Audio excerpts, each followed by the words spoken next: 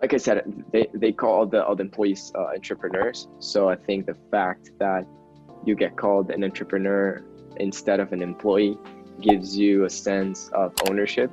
And every day that you walk in here, you feel that you started the company, and you feel like you're really part of the company. You're not necessarily working for someone else, and I think that's really cool. And all of the the directors and the more important people in the company, they make sure that they give a lot of space for the people that are coming in to grow and to put their ideas out there.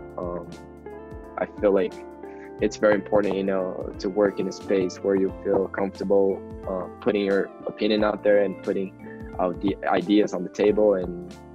But at the end of the day, you have to show results. You have to help the company grow. But they do a really good job in making sure that the people here know that they're part of this. And I think something really cool about Adventures is that we have a partnership program here in which everybody that works in a company can eventually become a partner of the company. This is very common in banks and big corporations like Ambev. So the fact that you can actually become an owner and own stocks of this company gives you this sense of ownership. So you go to the bathroom, when you come out, you turn off the lights because you're part of this. Like, the bill is going to come to you one day. So I think that's really cool. To Adventures, I got to experience its culture first because of I think two major things. First, I got to hear the company culture at the podcast on Spotify, which I thought it was really, really innovative. And I never seen this before. And second, when I got to São Paulo, I got to talk to Rafa Velar, which is the CEO, the main head of the company, the founder, and Ricardo Dias as well. But Ricardo, I had previous contact with it, but Rafael is like the one that I had no contact with. I was the first summer entering there, and I had total freedom to schedule a time on his schedule and on his Google Calendar and just talk to him. He gave me so many tips because I want to be an entrepreneur myself in the future, and he gave me like 3-4 of his personal library books to read regarding venture capital and startups.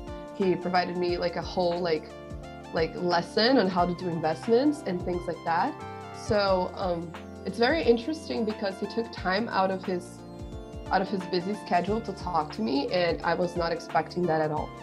Whereas in some other places, he'd be like, "Oh, hi," you would basically say hi to the CEO or something, because there's also so many other interns. But I feel like that's when I got to see that the culture really values you as a person.